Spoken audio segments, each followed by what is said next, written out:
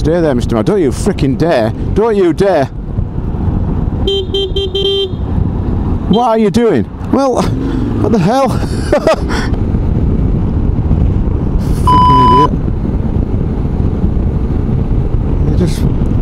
That's alright, I'm the rider guide, I can cope with shit like that. There'll be more of him later. However, how do I de-stress? I de-stress by buying stuff for my Tenere. You see this here, this bit here, that's the OE Yamaha Bashplate, and it's got this cutout, and I've been umming and ahhing as to whether or not to buy the Yamaha Toolbox that goes with it, and I sort of plumped for it last minute, and I thought, yeah, let's get one. I'm very glad I did. I'm going to fit it and just show you why I'm glad. And there it is, done. Now, the reason I didn't like the look of it when it was on the Yamaha brochure, it didn't look that big. I thought it was just going to sit flush, but it's a decent size, as you can see. It's a rather splendid thing, and it's chamfered off underneath, as you can see, and it's quite splendid. I love all this aluminium welding, it's just lovely. Let's give it an open and I'll show you what I like about it. It's got this, you get a couple of keys. Now of course obviously you're going to hide them away underneath your seat for when you need access to your toolbox. Put the key in and give it a turn.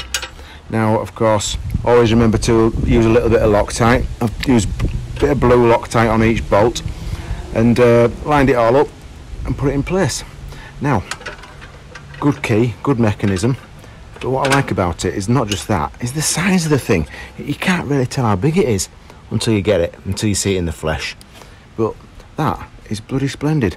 Let me shut it, lock it down, and just give you a view of it from there. It's quite bright because it's not been used, but I like the look of that. And yeah, I don't think it's going to cause any problems on an adventure ride. And if you're riding on an adventure bike, you want as much kit as you can carry really, in relation to if you're going out for a day, you get stuck. I reckon I could get a fair amount of tools in there and spares, nuts and bolts and various knick-knacks that you might require. So yeah, I'm pretty pleased. So yeah, I would recommend one. I think it's a cracking tool. Look, it's a bit elephant manish, isn't it? Let's have a look at it from this side so you can see what it's looking like. Get the angle right. There you go. And yeah, look, they're not meant to look pretty, but I like the look of that a lot. I think it'll be very, very useful.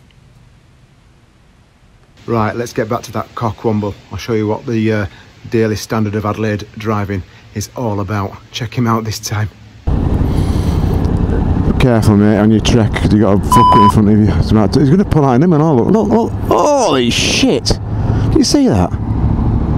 He's a bell end in that blue Mazda.